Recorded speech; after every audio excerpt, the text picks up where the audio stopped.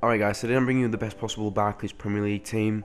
It includes a few decent players, apart from the defence isn't that great, but my plans what I'm going to do is I'm going to do like the top 5 leagues, which is the BPL now, then the Serie A, Liga BBVA, Bundesliga and League 1, and I also want to do the Russian League and the Eredivisie League. So then that'll be like most of the leagues out of the way, as I've already done previous ones.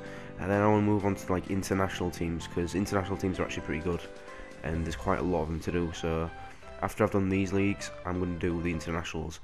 So yeah, we're going to get into the squad builder, but if you could leave a like, that'd be great, and if you could subscribe as well, that'd be great, as I'll be doing plenty more of these in the next coming months and weeks.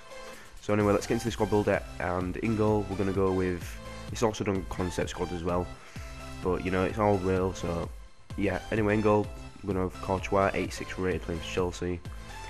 Then at the left centre back, we're going to go with the best centre back in the Premier League company.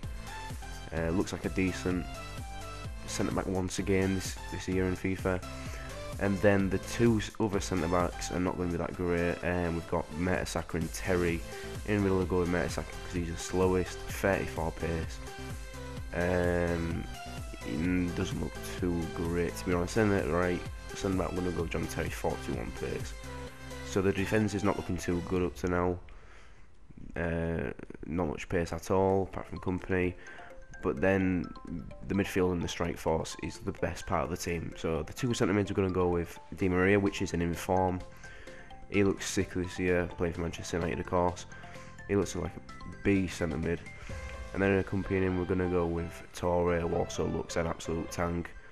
My thoughts, he should be higher rated than 86. I don't know why he's 86 really, should be higher, I think. But yeah, he goes there. Then at cam, we're going to go with David Silva, who is 88 rated this year. Looks like a sick player. This is in form as well. This is in form. David Silva is left mid card, and this is in form, 88 rated. Then at right mid, we're going to go with a right winger, but obviously you change him on the normal teams. Yeah, you change into a right mid. We're going to go with Sanchez, 84 rated at Arsenal. Looks like a tank. Then at left mid, we're going to go with probably the best player in the team, well, joint, but he looks sick. Eden Hazard at left mid, looks like an absolute tank.